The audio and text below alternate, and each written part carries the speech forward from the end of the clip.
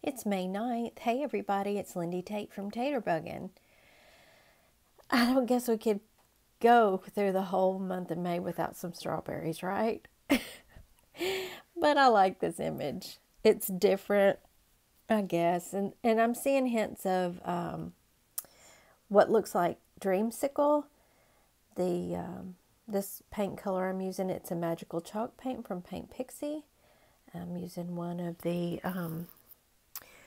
my Paint Pixie brushes. That is the Star.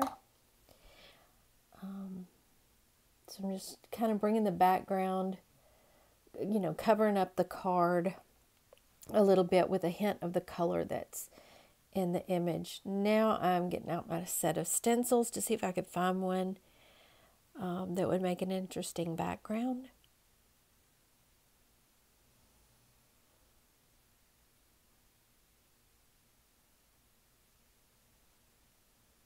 These stencils are, I've got them linked in my Amazon favorites.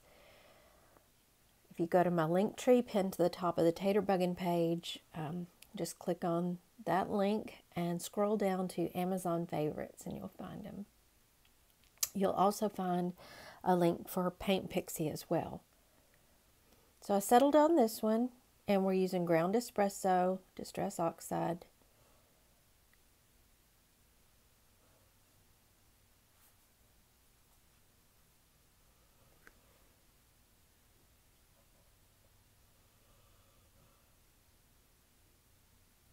And I really like that. It's simple. It just gives it, a pattern.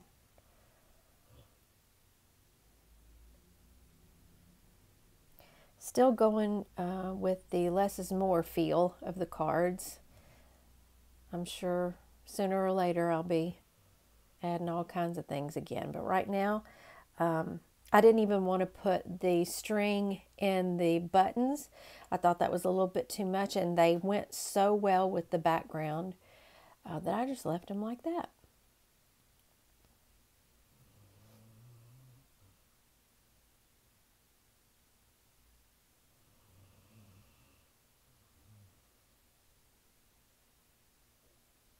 It just makes me so happy that y'all are enjoying these little daily ATCs and videos.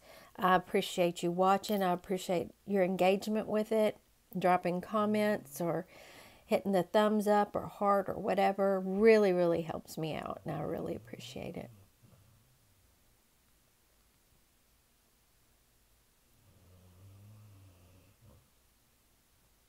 My dog is snoring again. And I'm calling that one done. Thank you so much for watching, and I will see you tomorrow. Bye.